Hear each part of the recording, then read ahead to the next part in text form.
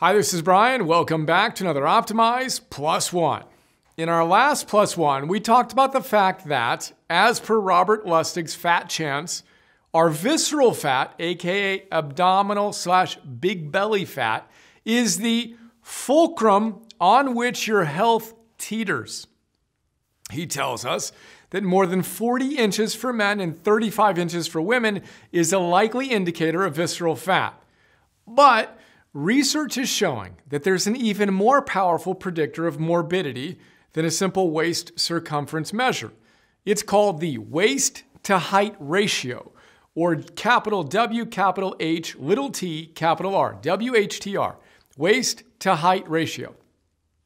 We've got a link to an academic paper where you can learn more in the Plus One. Now, the optimal ratio between your waist and your height is less than 0.5. For example, I'm 6 feet tall, that's 72 inches. My waist can be up to 36 inches to pass the less than 0.5 test. It's 32 inches or so. Today's Plus One. Another private question. How's your waist to height ratio?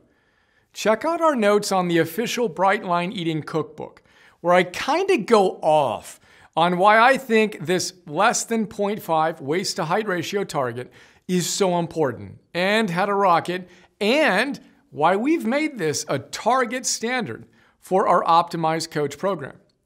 For now, let's know A, that it's important, and B, that whatever challenges you're facing, you can optimize this.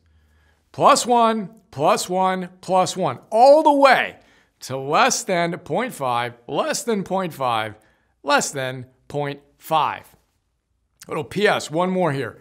Here's how Frank Iriami, another inspiring Radiant exemplar from our coach program, shares his experience optimizing his waist to height ratio and approaching the less than 0.5. Again, we talk about this a lot in the program.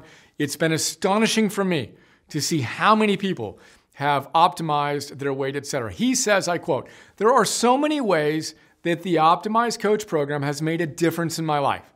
Probably the most noticeable changes have been in the energy area." He says, "I have lost 25 pounds this year, and I am at a weight I never thought I'd see again on the scale.